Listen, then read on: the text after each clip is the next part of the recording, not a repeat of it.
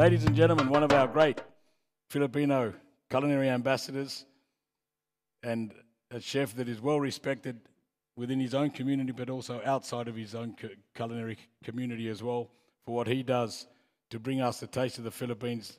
The executive chef of Hilton, Abu Dhabi, Yas Island, Chef John Buenaventura. Hello. Oh, it's here. Good morning, everybody. Mabuhay! Mabuhay. Magandang umaga in Tagalog. Good morning. Before I start, I just want to give you a bit of a brief story what I did last month. So I've been away from the Philippines for more than 14 years already. Dubai has been home to me. UAE has been home to me. The Guild has been the home to me. So I took a culinary immersion trip back in the Philippines. I went to Luzon, Visayas, and Mindanao to actually eat a lot. And I tried to rest on the beach a little bit, but that didn't work because it was too hectic. But I want to show you what happened, how we culminated the whole trip. So I think Lynn could play the video with what we did.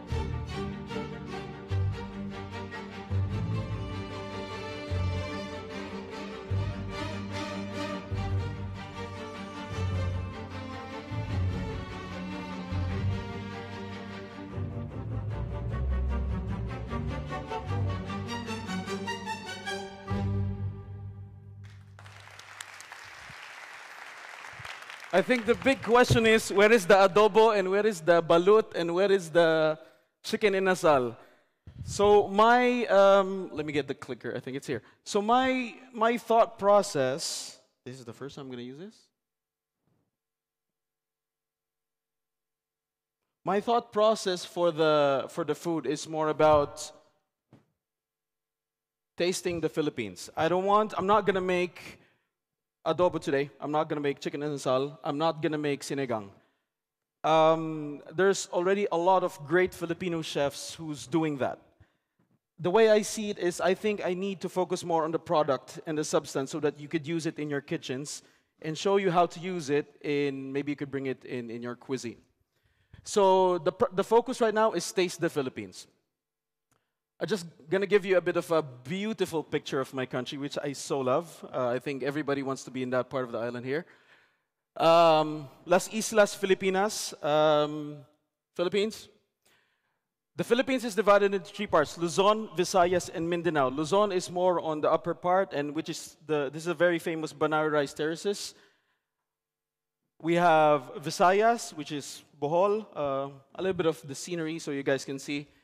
And of course, Mindanao, which is, for me, I fell in love with Mindanao. This is the first time I went to Mindanao, specifically Bukidnon.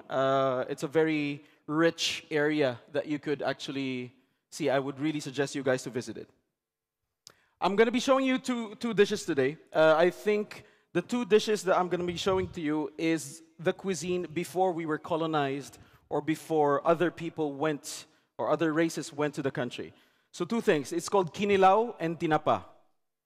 Kinilaw is our version. So kinilaw. I'm making red snapper kinilaw. It's our version of ceviche. Now the difference of kinilaw and ceviche. Ceviche is highly extracted from vegetable and fruit. Kilawin has a vinegar component, and we've been doing vinegars since God knows when. In our country, we like preserving all the food, right? So I'm going to show you how to do it. So today we're going to be making a red snapper kinilaw with basically vinegar and a little bit of calamansi. Of course, I need to show you a picture of a red snapper. I'm pretty sure everybody knows what a red snapper is. We call it maya maya in my country. And I'm very interested to show you this. This is called tabon tabon. Now, I just recently discovered this. Well, I wasn't the one who discovered it, but I think we could pass this around to everybody to see. This is very interesting. If you taste it on its own, it doesn't taste anything. It has an astringent mouth feel. But once you mix this with vinegar, it gives a bit of antibacterial component to your vinegar, which makes your ceviche better, safer to eat, so to speak, right? So this is something that I think is very original from the Philippines. Another component, of course, spiced vinegar, which is very popular in my country. We like making vinegars. We like putting a lot of stuff in the vinegar. This is one of the brands that's very popular in the Philippines that they say you can dip anything in pinakurat. And of course, the Philippine lime calamansi. Now, we got so excited, we bought all the limes in Abu Dhabi, and apparently it's sold out. So we squeezed all the lime, so it's all here. All the calamansi in Abu Dhabi is right here with us. The next thing is the what do you call this? The tinapa. Okay, so I want to talk about the yellowfin tuna. Now, tinapa is a method that we've been using back in my country to preserve food. We do not, back in the day, we really do not have, our climate is very warm. So food can get spoiled very fast. So we find ways on how to preserve it and how to make sure that we have food for the next day or next couple of weeks. So this is tinapa. Now, but what I'm doing, I'm going to do a light tinapa with yellowfin tuna, which is from the Philippines. One of my favorite fishes, yellowfin tuna. Now, I want to tell you a bit of a story about yellowfin tuna. A lot of times we catch yellowfin tuna that's still too small. World Wildlife Foundation says it needs to be at least 20 kilos for you to fish it. Always remember that the yellowfin tuna is not your albacore tuna that grows like 2 to 3 kgs or 5 kgs at the max. Yellowfin tuna, the big ones, we do sustainable fishing in the Philippines, and there's always one person doing the fishing for that. So it takes a couple of hours to reel that 20-kilo tuna in. So when I give you a taste of the tuna later, please appreciate it because there's one guy in the Philippines who caught that for you today. So you need to make sure that you enjoy it. A bit of everybody's, I think obviously everybody's chef, but for those who are not chefs, there's the three major kinds of tuna that we have. We have the bluefin, we have the yellowfin, and the albacore. I think here in the UAE we have a lot of albacore tuna. Sometimes people get confused between the yellowfin and the albacore tuna, but the main difference is the dorsal fin. The dorsal fin is the one on the side of the fish. The albacore tuna reaches up to the second pectoral fin of the tuna. The yellowfin usually is a big one. It has a very long tail in the back, and it's yellow. Yeah, bluefin tuna is bluefin tuna, highly overfished, very expensive. So switch to yellowfin tuna. Sustainable fishing. Yeah, sustainable fishing. All right. With the yellowfin tuna, we will be cooking it with adlai. Now, is anybody familiar with adlai? Here in the UAE? No? No? Adlai? Adlai is also called job steers in English. Now, adlai is it's a type of millet. It's like your barley. Now, before, people don't used to eat adlai because it's very hard. So what they do, sometimes they actually make it into beads. They make it into beads as ornaments, as rosary, as the one they use for prayer. Then there's another kind that you can actually cook, and later you're gonna taste it. The good thing about adlai, this is very healthy. It's considered a superfood because it's very low in glycemic index. So it's very good for diabetics. So instead of eating rice, eat adlai. Another part is alige. Now, this is one of the most interesting ingredients that I really like to work with. 2007, when I first joined the Culinary Guild and I went for competition, I used alige. And it was difficult for me to convince everybody what alige was at that time. But these crabs are called hairy crabs. They're very small, low in meat, high in fat. So we cultivate this in the Philippines, in Pampanga. We have one here today, so at least you guys can try it as well. And we're going to culminate the dish, and we're going to give you guys a try of it. So also, moringa, I think everybody knows this. Drumstick leaves. Moringa is very healthy for you, very good for pregnant women. So yeah, I think we should start with the cooking. Please feel free to ask anything. I'm a bit scared because everybody's quiet. I don't know if it's a good thing or a bad thing. But I guarantee you're going to taste whatever we're going to cook today, and I'm sure that you're going to love it. So please feel free and ask around. Maybe Chef Andy has some questions. I can keep them amused, Chef. All right. We can start. Tales of good food in the Philippines. Let's bring out the samples for the ceviche. Yeah. Yeah. So for the ceviche, so what I do usually for the ceviche, I usually mix it with two kinds of vinegar. So we have the coconut sap and the cane vinegar, right? I'm not promoting any specific brand. I'm just telling you that there's a lot of kinds of vinegar. But I specifically use mine for the cane one and also the coconut sap. I usually mix it. So it's 50-50 of each, right? I'm going to put Jay and Fernando on the spot here. I can hold it for you if you want, said the actress to the bishop. But Jay. Yes, sir. What do you do in the Philippines? What do I do?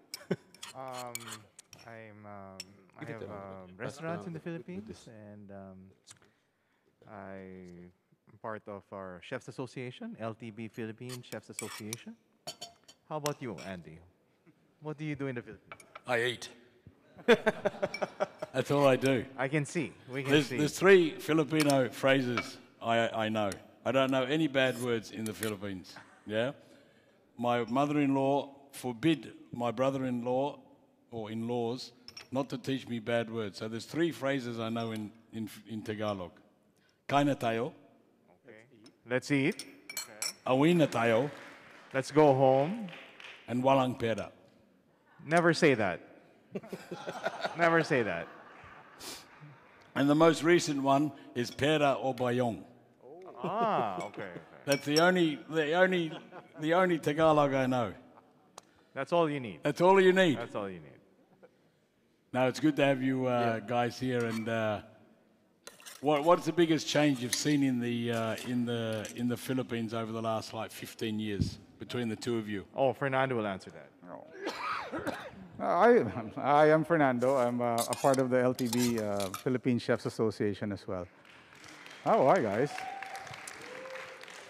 And I'm always a chef judge here at the ECG Salon Culinaire, so I'm happy to be here, always. Thank you. So I think in the last 15 years, we have really opened up as a culinary capital, apart from international chains thriving and opening up. It's more Filipinos now. The younger generation has started to come in. I say younger because we're not that anymore. As well as the interest in traveling has opened up the Philippines and its culture to all of your cultures. Filipinos have begun to travel and have come back. They've studied abroad and they've started coming back, bringing in all these ideas of cross-cultural collaboration. And I think it's going to be even better in the next 2 years as we break out of the pandemic lockdowns that we were suffering through the last 2 years. Being here in Dubai and seeing someone like John Buenaventura up there cooking the cuisine that me and Jay have just as loved as much as he does, and that we promote heavily through our organization. We look forward to a bright, delicious future for Filipino food, not only in the Philippines but all over the world. So Thank yeah. you, gentlemen. Oh, thank you, Andy. Sorry, just to cut it, just to cut you guys. I just mixed up. I just want to tell you what I did quickly. So I did 50-50 of these vinegars. I have calamansi extract. Unfortunately, I cannot show you how the calamansi is, but you can easily buy calamansi in West Zone or any Filipino shops in Abu Dhabi or in Dubai. I have the calamansi. I have some ginger, grated ginger, some onions, a little bit of lemongrass, and some kaffir lime leaves just for the smell. Yeah, and some chilies. And then I'm just plating it all up together. And then we're gonna start after that with the tuna. I think some of the guys already tried the ceviche in the front. How was it? Chef Uwe loved it. 2 thumbs up, Chef Uwe. Thank you very much. Welcome to the Philippines. Okay, let me just put this together. Chetan, like, we can start with this. Yeah, the tuna. Start to torch this so we can start to give it to the people. Yeah? And then sear this one. Okay.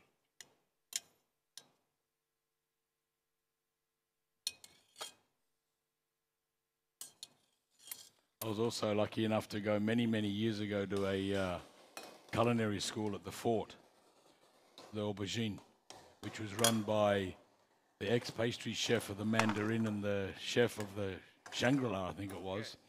And they started a culinary school training not only in culinary but also in service. And that was like 15, maybe 18 years ago. And they made everything, it was all very classical European style. They baked bread, they made foie gras, it was that very classical training. But the front of house was also done. And about 4 years ago, I, on the Instagram, as we young people do, I found a restaurant called Toyo. And I saw this restaurant. I said, we got to go. And so we went. We booked a table of 4, turned up with 6, and said, no, you can have 4. And you can sit upstairs on a shared table, which was absolutely phenomenal. The chef, I believe, had just come back from Denmark, where he'd been working with Noma. And I took my mother-in-law. And, of course, we had this incredible meal. But the waiter, and his name was John as well, he could describe every dish. And then I said, where did you learn such great skills as a waiter? And he'd been to the Aubergine school, But that combination of modern Filipino food plus the waiter's experience was a to die for experience. And I remember him explaining one of the dishes to my mother-in-law. And he said, Nanai, what do you think it is? And it looked like a bowl of cream caramel, And I'm looking, and as he started to talk about the ingredients, he said there's chicken, and there's ginger, and then there's marrow, and it was set, so it was a set custard. Is it warm? And then my mother was looking at him like he's mad, and then I said, oh, it's tinola. And we can start to and he said, exactly. So they reinvented one of the very traditional house dishes into this beautiful custard, yeah. And then he brought out, I don't know what you call them, they're sea ferns or something. They're something from the sea, yeah. That glow. Take a photo of It's not a seaweed, but it's like a fern. And then my mother-in-law said, I hope he's not charging us a lot for this because this is the cheapest vegetable in the market. So it was great to see that that restaurant was developing a cuisine of such high standards, yeah, with great technique, but like John's doing here, authentic to the ingredients and the indigenous cuisine as well. Sorry, we're stealing all your show, John. What are you doing? Well, I'm just turn myself reheating this off. out. So this is the finished product of the ceviche, right? It's very straightforward. It's very easy. It's very similar to your tiradito. We don't marinate the fish for a very long time. We want it super. We want just the vinegar to touch the fish, so you still feel and taste the freshness of the dish. Yeah. Now we're starting off with your tuna. Now what we did with the tuna, just to show you. So I've cured this in salt and sugar, 50-50, for 1 hour. Why I did that, I want the meat to be a bit firm and I want it to be really intact. Now we've rolled it up and then we've smoked it. So this is where the tinapa aspect comes in. After we've smoked it, now we're going to sear it, which is Chetan is doing. Chetan, relax. Don't worry. I know this is just the Worldchefs Congress. Don't worry. Breathe. You can breathe. You can breathe. Don't worry. No pressure. You can sear it. Don't burn it. Yeah? It's fine. Just take it. Yeah, sear it. Don't worry. You're a very good chef. Yeah. So he's going to sear it. And then what we're going to do, we're just going to plate it up. And then we're going to serve it to you with this aligay. Remember the crab fat that I was telling you guys about? Is the camera here? Where's the camera? Yeah. Yeah. So crab fat. So taba ng talangka. Very good for your taste buds, very bad for your cholesterol, but it's very tasty. So eat it in a very conservative way. But what we did was we've increased the cholesterol in it, so we made hollandaise sauce and we've infused it in hollandaise sauce. So this makes things better. I think it matches well with the very lean tuna that we're giving you, and we're gonna give you guys. It's okay, Chilan. You can start. Yeah. Now on this side, as you can see, the adlay. Now the adlay, what we did was we've just we cooked it similar to risotto, right? So the good thing about adlay, you can use it like a paella. I've cooked with it and tried to make a paella out of it. We're not making paella. Maybe someone would say, no, that's not what you use for paella. Just being clear. This is adlay. So what we did was it can absorb a lot of moisture, right? So you can really play around with it. It's very stable.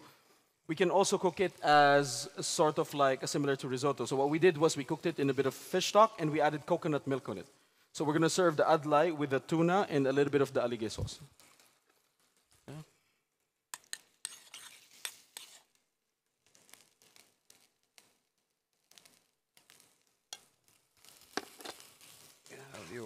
How much of this cuisine do you deliver at the Hilton on the Yas Island, mate? We're getting there. We're getting there. What's the biggest challenge in getting it on the menu? I think it's more of I think awareness, right? That's why my battle cry is more than cooking Filipino food or Filipino cuisine. I would really want to focus more on the product and then eventually introduce them to the cuisine.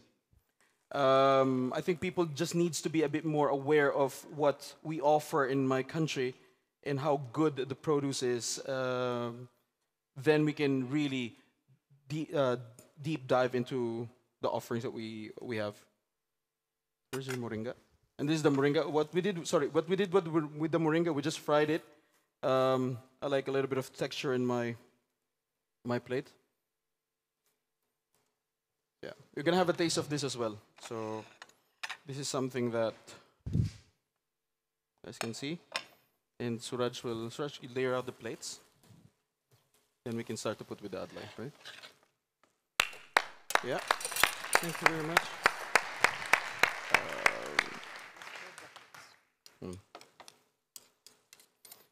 Any questions so far?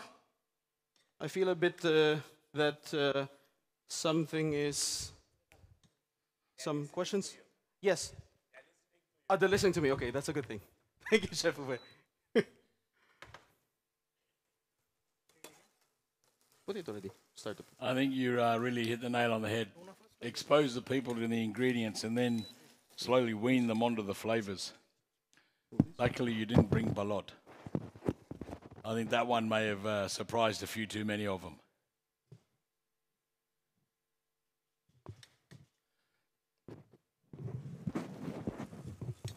Talking about sustainability, and my brother-in-law thinks I'm mad because when we built our little place down where my mother-in-law and father-in-law live and have lived for many, many years, down in in a minute. So when I built a little house for us, I said, right, we have to be a bit sustainable. Bring it all here. So I said, we'll have a rubbish bin for plastic and a rubbish bin for mixed recyclables. And then I said, we'll have a rubbish bin for food waste. My brother-in-law looked at me as if I was mad. And he said, what do you mean food waste?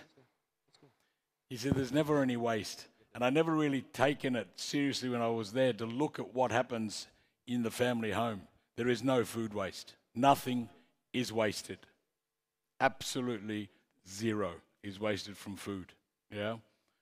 The final leftovers, if there is anything left over, which is normally bones, goes to the dogs. Yeah? I mean, at the end of the day, you know. So there's nothing that is not eaten in the house and nothing that actually goes anywhere to make compost or anything. Yeah? There's a young lady here with a question. Chef John. Yes. How do we cook the tabon-tabon? Like, what does it look Oh yeah, like sorry. when you I open it? my apologies. So the tabon-tabon is actually, it's a fruit of a tree, right? So what I did was I just used a microplane and I just grated it and squeezed the juice out of it. I wouldn't recommend that you eat the fruit itself because it's very gritty. It's very, it has a wood texture to it. So you just extract the flavor. That's the way to do it. Thank you. And also the adlai, does it break down or do you have to mix it with something else to make it creamy? Well, we've added coconut milk on it, but we cooked it first with fish stock and then coconut milk. So we just made it a bit more creamy. So you have to stew it for a while. It takes a while. It takes a while to cook the adlai. It takes a bit of time. Let me pass the Thank you, adlai. Chef. Thanks. As John passes out the last of the dishes, ladies and gentlemen. Yeah, I think all done. we're good to go. I think so. I mean, I hope I've shared a bit of information about the Philippines, and thank you very much for listening. I hope it didn't bore you. Thank you for giving. Thank you, Andy, and the guild. Thank you, Chef.